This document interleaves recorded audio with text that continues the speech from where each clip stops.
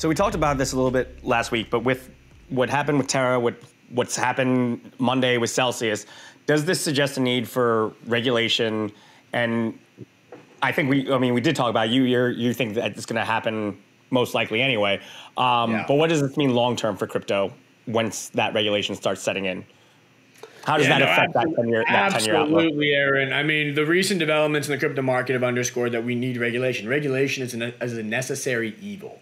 There's a lot of Bitcoin maxis out there, crypto maximalists that are like, no regulation, free markets forever. Cryptos are designed to be deregulated, non-regulated. They're going to survive on their own. No, they are not.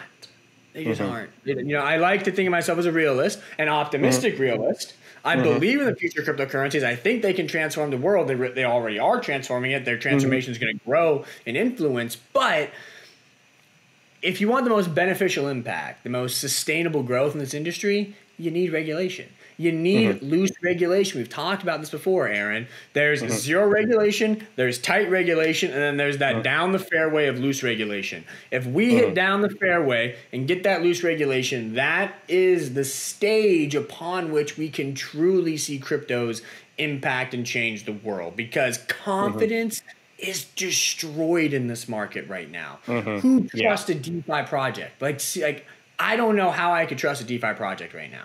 It is, Terra, Celsius, and then exchanges, Coinbase cutting 20% of employees, BlockFi doing 20%. It is, why have faith in this market? What recent developments have underscored is, in order for 95% of us to have faith in the cryptocurrency markets, we need some regulation. We need a hand on the scale to help us have faith.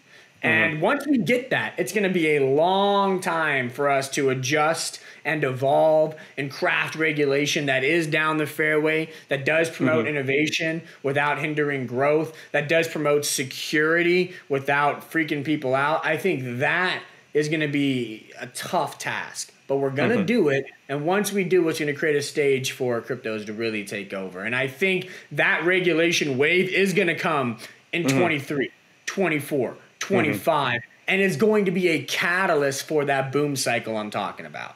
That I think good regulation, loose regulation will be a basis for cryptos to move higher. So I'm actually looking forward to the next sort of wave of regulation. I think it could add some real clarity and inject some real certainty and confidence back into these markets.